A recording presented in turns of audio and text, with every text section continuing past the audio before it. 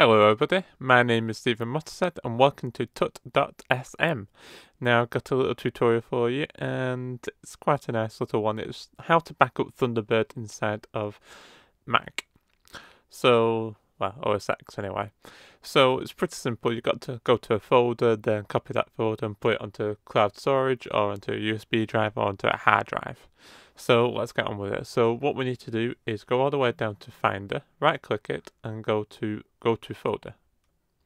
Now what we want to type in is ~library and then go to go and then go all the way down. You'll get a window like this and you want to go all the way down to Thunderbird. And then go into profile, sorry.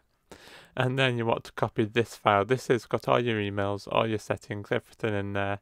And what you want to do is put that into a different folder, onto a hard drive or cloud storage or onto a USB drive or even a CD, anything like that, and then you'll have a backup of it. If you want to restore it, then you'll just go back into this folder and paste your backup into here. It's pretty simple, really.